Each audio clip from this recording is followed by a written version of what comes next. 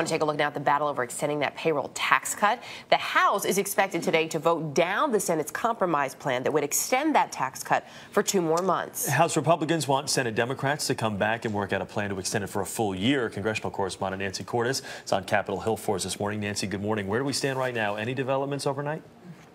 Well, yes, Chris, but they weren't positive. House Republicans met for hours, and when they came out of that meeting, they said that they were not going to hold an up or down vote on the Senate package to extend the payroll tax cut for 2 months. After all, it's possible that many of them didn't want to have to go on record as voting against a tax cut. Instead, today they'll hold a vote on a weaker measure, which essentially says we don't like that Senate plan very much, and we want Senate Democrats to come back and negotiate, Chris. But Nancy, a question for you. It's Erica. What are the chances, though, of the Senate actually coming back? Because as you told us yesterday, they left.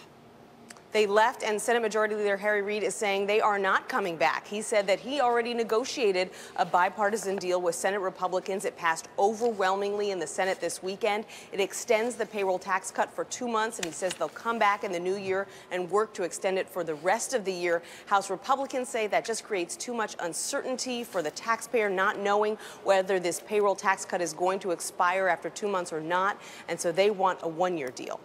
All right, CBS's Nancy Cordes on Capitol Hill for us this morning. Nancy, thank you.